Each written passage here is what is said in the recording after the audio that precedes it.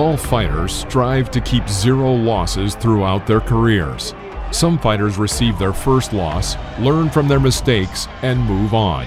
Others go on a long streak of victories, and their first loss is devastating, affecting the rest of their career. The same can be said about the boxing fate of the great Mike Tyson. For every boxing fan, Iron Mike's career evokes a vivid range of memories. Victories, knockouts, scandals, and defeats. But most importantly, greatness. Since the peak of Iron Mike's career, more than one generation of heavyweight boxers has changed, but none of them have managed to outshine Tyson.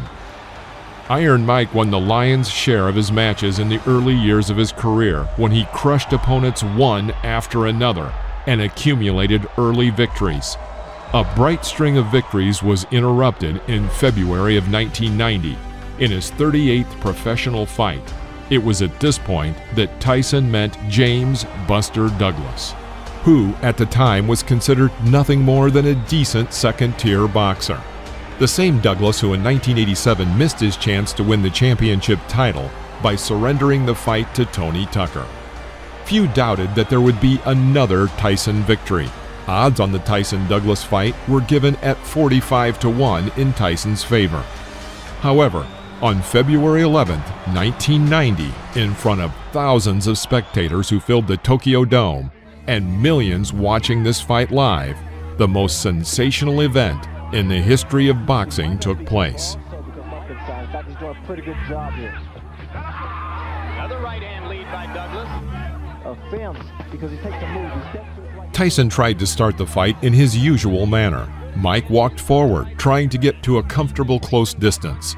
But Douglas did not flinch under the onslaught from the champion.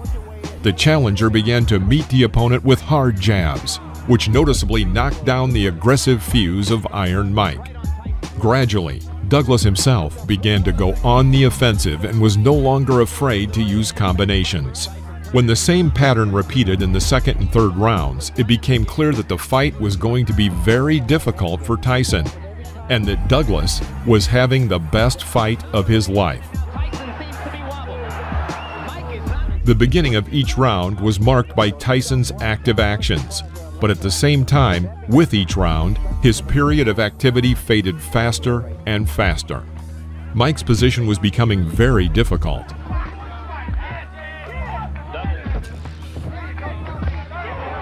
In the fifth round, Tyson's battle was further complicated by an eye injury after a precise strike from Douglas.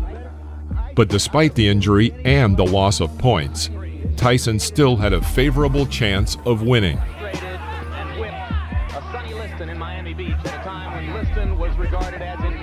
Douglas was also noticeably tired after the midpoint of the fight, and in the 8th round, Mike seized the moment to deliver one of his signature blows, an uppercut.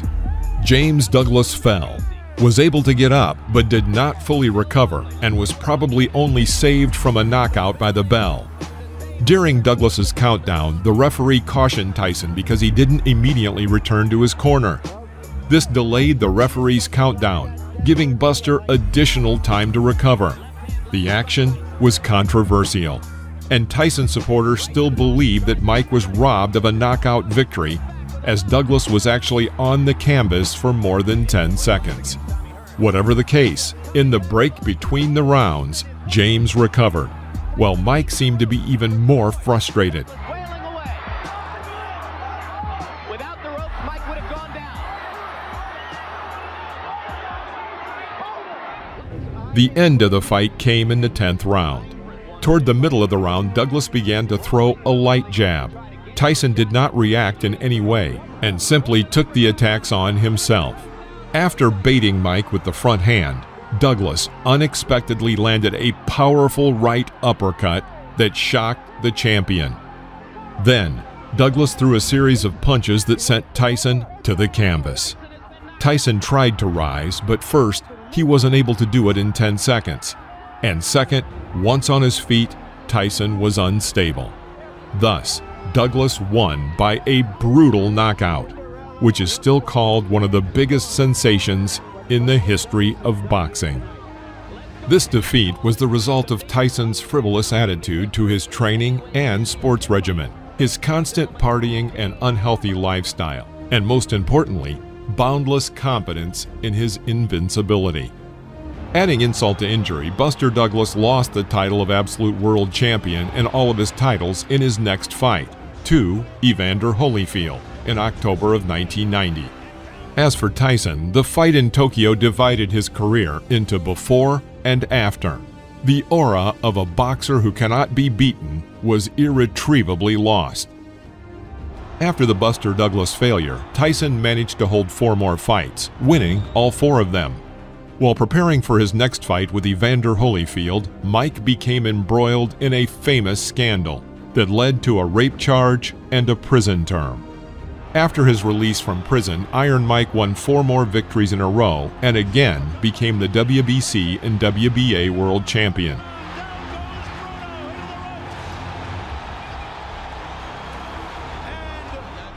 Finally, for the 3rd time in 6 years, the fight between Mike Tyson and Evander Holyfield was officially announced. All tickets for the fight at the MGM Grand were sold out in a matter of hours. At the time, the Tyson-Holyfield fight became the highest-grossing fight in boxing history. No one believed in Holyfield's success. Bookmakers took bets at the rate of 25-1. Many were sure that Mike would sweep Holyfield out of the ring in the first rounds. The fight took place on November 9, 1996. Tyson immediately rushed at the opponent with a hail of blows. But Holyfield not only skillfully defended himself, but also successfully attacked in response. He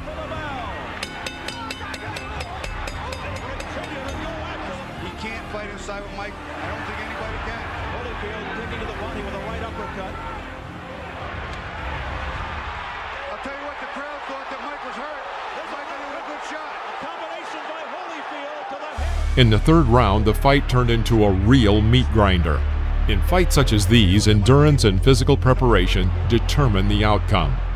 Not to say that Tyson had problems with this, but it seems that even he did not expect Evander to be so strong mentally and be able to maintain the pace that Tyson set from the 1st round. Plus, Holyfield skillfully worked with Tyson in the clinches, exhausting him. Evander was not inferior in physical strength, and on the contrary, seemed to be leading the fight.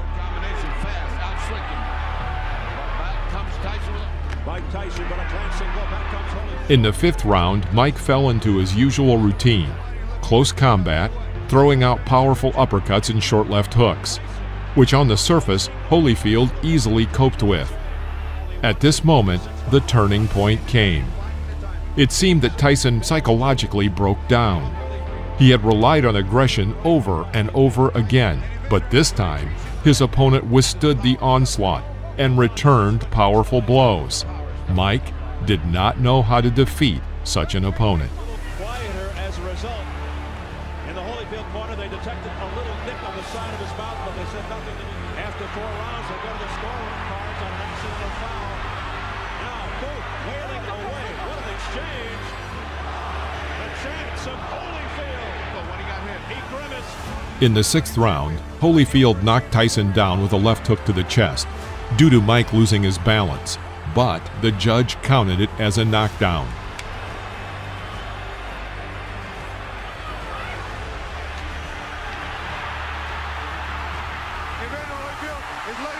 After the round, it turned out that Tyson received a cut over his left eye due to a headbutt from Holyfield. And the equivalent of 6 rounds. And here is where corners save you or lose you. Again, after the end of the 4th round, they go to the scorecards in terms of an accidental foul. In the 7th round, there was again a hard clash of heads, from which Tyson screamed in pain and his legs gave way. The referee counted this headbutt from Holyfield as unintentional. Mike did not give up and looked for a chance to attack. He's getting a good rest. unfortunately, when I fought him, I let him work by throwing punches on my head too often, and he got a little tired. Holyfield has always known in the past what tools to bring to a fight, and he's proving it again here. Look at this. Oh, straight right hand.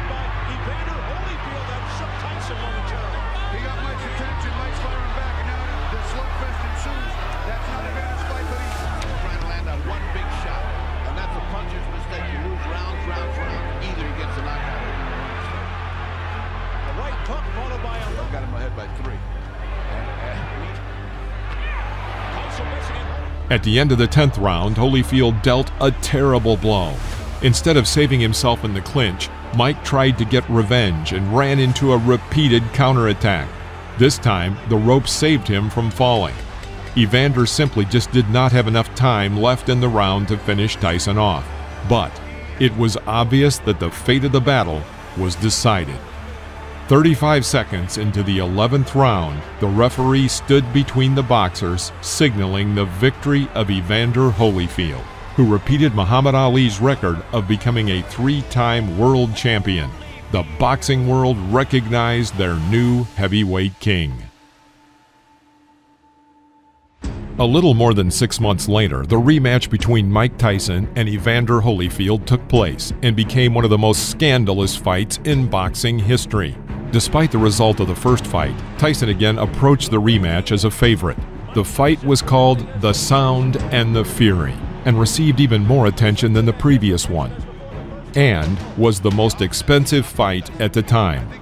Tyson's team claimed that Mike was in excellent physical shape, but the question remained, was his mental side as strong?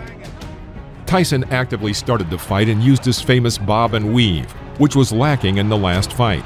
The first round was relatively even. However, Holyfield won the ending. At the beginning of the second round, Evander headbutted Tyson, causing a cut. Tyson writhed in pain and turned to the referee, who did not react. Around the right eye of Mike Tyson from a clash of heads, I believe. That's just what happened. And Mike said, what about this buddy? What about this head? Look at the blood streaking down from the outer portions of the right eye of Tyson. As soon as Iron Mike tried to attack, Holyfield counterattacked with lightning speed or tied his opponent's hands and did not allow the attack to develop. The third round began with a furious attack from Tyson, and several solid punches hit the target. Mike had the advantage for the whole round, rarely missing a beat, and delivering more and more hits. 40 seconds before the end of the round, Tyson attacked, but Holyfield began to clinch again, and Mike later claimed that once again, Holyfield headbutted him. In response, Tyson bit Holyfield on the right ear, biting off and spitting out a piece of his ear on the floor of the ring. Holyfield, of course, was shocked by such an act and wanted to punish Mike for it. The doctor examined Holyfield and said he could continue the fight, and the referee penalized Tyson by 2 points. The fight resumed, and 20 seconds before the end of the round, Holyfield again headbutted Tyson. Mike again bit his opponent, this time on his left ear. Holyfield started to jump, but the fight was not stopped. Tyson took the end of the third round, but the fighters did not reach the fourth round. There was a sudden commotion as people ran into the ring and a brawl began. Security and police were involved to stop the brawl. Tyson was disqualified, stripped of his boxing license, and fined $3 million. In late 1998, the Boxing Commission voted to restore Tyson's boxing license. In January of 1999, Iron Mike celebrated his first victory over Francois Botha, but Tyson was not destined to become a champion again. Having won several victories from '99 through 2001, Mike became the #1 contender for the fight against the dominant British champion of the time, Lennox Lewis. Back in 1995, Lewis, nicknamed Lion, took the IBF World title from Tommy Morrison, and since that time had begun to collect the belts from the other organizations. He defeated Evander Holyfield, David Tua, and other famous boxers. But in April of 2001, Lewis stumbled and, unexpectedly for everyone, lost all his titles to Hasim Rahman, who knocked out the champion with a heavy right cross and then created the upset of the year. In the rematch, Lennox knocked out Rahman and regained all of his belts. Now, he had to defend his titles from a boxer whom some considered one of the most dangerous heavyweights on the planet. The fight took place in June 2002 at the Pyramid Arena in Memphis, Tennessee. In the first round, Tyson dominated and worked in his usual aggressive manner. However, Lewis chose the right tactics to counter Mike. He worked on leading blows, and if Tyson came close, he constantly tied him in a clinch.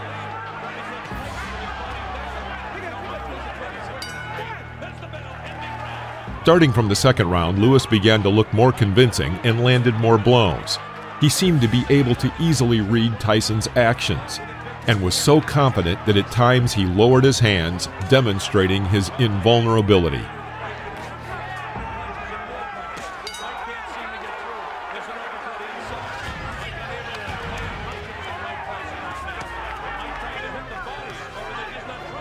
Tyson, on the other hand, never adapted his tactics, continuing to work in the same patterns, and something had to change.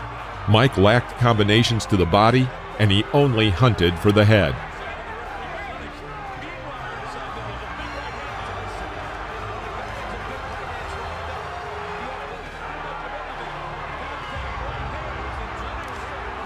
At the end of the fourth round, Lewis hooked Mike and hung on him. Tyson fell. But the judge did not see a knockdown, but rather deducted a point from Lennox for hanging on Tyson and forcing him to fall to the ground.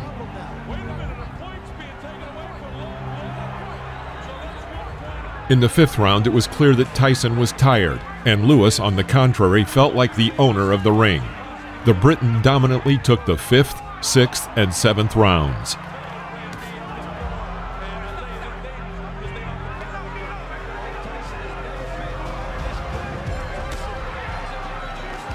Lewis was great at striking from a distance. Tyson's activity decreased with each round, and the British Lion was gaining momentum.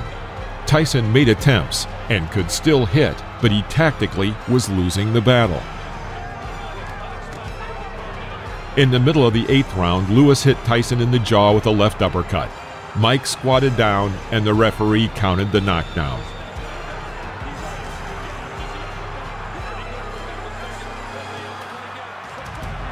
Toward the end of the round, Lewis knocked Tyson to the canvas with a right cross.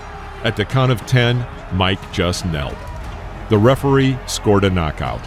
Lennox Lewis kept his belts, went on to make one more defense against Vitaly Klitschko, and hung up his gloves. Mike Tyson had lost this last opportunity to regain the championship.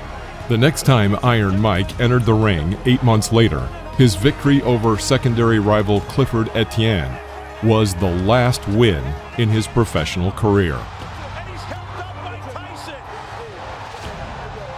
Opening minute of the fight. In July 2004, after a 17-month break, Tyson had another comeback fight against British boxer Danny Williams. Williams, nicknamed Brixton Bomber, had a good record of 31-3 with 26 early victories.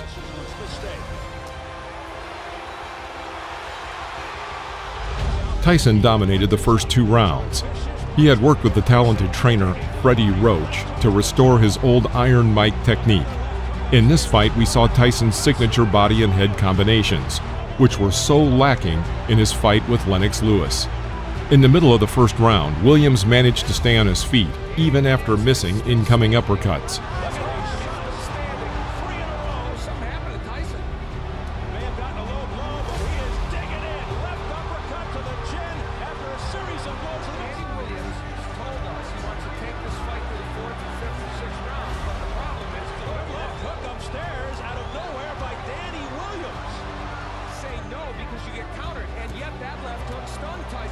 In the second round, Danny Williams began to respond more to Tyson's attacks.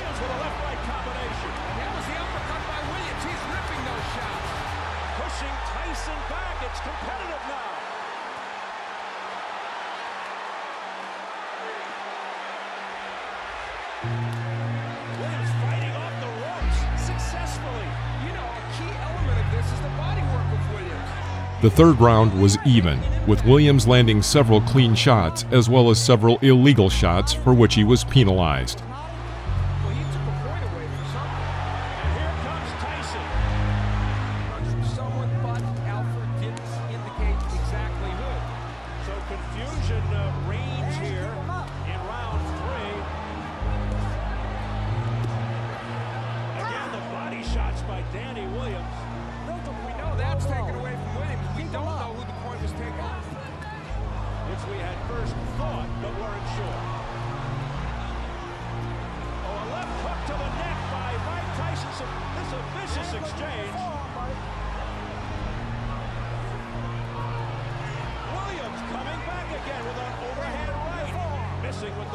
There's a right hand by Williams, pushes Tyson back.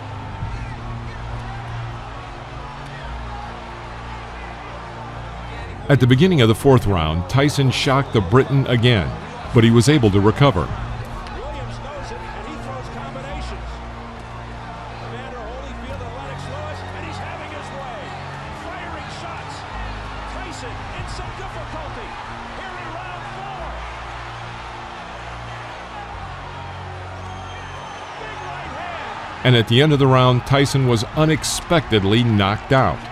After the fight, it turned out that Tyson tried to fight on one leg, tearing a ligament on the other knee in the first round. This defeat was the 5th in the career of Iron Mike, and the Brixton Bomber is still an active boxer and holds a record of 55-32. Many fans understood Tyson's defeat to the dominant champion Lennox Lewis and justified Mike's loss, but many could not accept the loss from Danny Williams. Critics already believed it was time for Tyson to hang up his gloves. But a year later, on June 11, 2005, Mike Tyson again entered the ring against the little-known Irish boxer Kevin McBride. He was an Irish heavyweight champion and had a record of 32-4-1. Hand past the jaw. There's the left hook, a punishing body shot. Cracking to the ribs, that one to the hip. Tyson loading up shots. And look at this guy. McBride. At a conference before the fight, Tyson said that he would gut the Irishman like a fish. McBride, for his part, vowed to shock the world with a victory over Tyson. After the pre-fight weigh-in, McBride was 37 pounds heavier than his opponent. Throughout the fight, McBride actively used his advantage in height and reach, trying to keep Tyson at a distance with a jab, leaning in and clinching as he tried to get close. However, Iron Mike was more active and won the first 3 rounds. In the fourth, he consolidated his advantage with several successful attacks on the opponent's head and body, but Mike could not build on his success, as McBride defended well.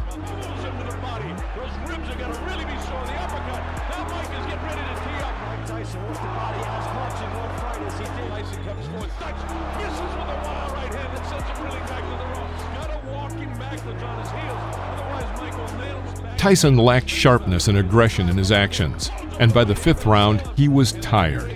McBride's game plan was to tire his opponent, which worked out well in his favor. At the end of the 5th round, Tyson missed several tight uppercuts from the clinch, and the round went in McBride's favor.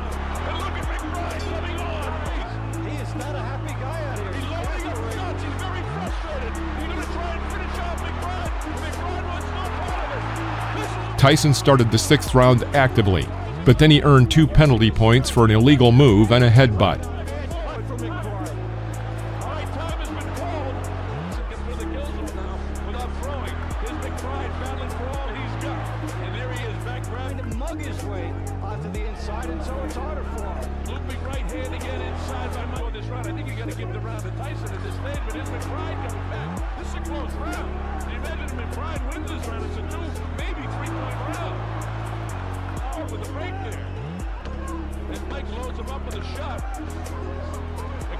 At the end of the round, McBride fell on Tyson, and Tyson fell to the ropes, but the referee did not consider it a knockdown. Mike looked exhausted, got up with difficulty, and slowly walked to his corner. At the end of 6 rounds, Tyson was in the lead on the card of the 2 judges, but he unexpectedly refused to continue the fight, and McBride was awarded the technical knockout victory, which brought him world fame. After the fight, Iron Mike announced his retirement. Mike, first let's start with you. Did you want to continue? Well, I would like to continue, but I saw that I was getting beat on. I realized I don't think I have it anymore because I got the ability to stay in shape, but I don't got the fighting guts, I don't think, anymore. When did you recognize that? At what part of the fight? I don't know. Early into the fight. I'm just sorry I let everybody down. I just don't have this in my heart anymore. Does that mean we won't see you fight again? Yeah, most likely I'm not going to fight again. I'm not going to disrespect the sport anymore by losing to this caliber of fighters. Thus ended the bright era of one of the greatest heavyweight boxers in world history. At the 49th annual WBC convention in Las Vegas, Mike Tyson was entered into the Guinness Book of Records for the fastest knockouts and for becoming the youngest world heavyweight champion. And despite all the defeats, Mike Tyson remains a true boxing legend. If you enjoyed this video, please click the like, leave us a comment, and hit the bell to turn on notifications so you won't miss our next videos. And if you haven't subscribed yet, please consider doing so right now. See you next time in the ring.